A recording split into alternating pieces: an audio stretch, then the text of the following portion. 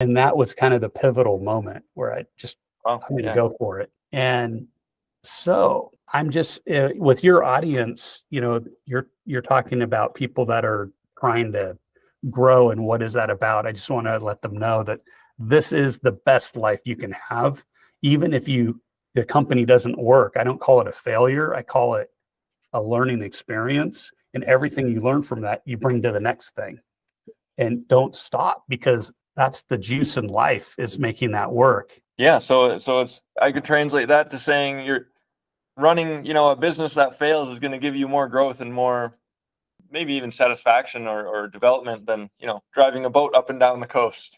Yeah, and Uh-huh. it's absolutely 100%. It keeps life exciting. Mhm. And if you fail, the problem is people go, "Oh man, I failed," instead of "I learned what doesn't work."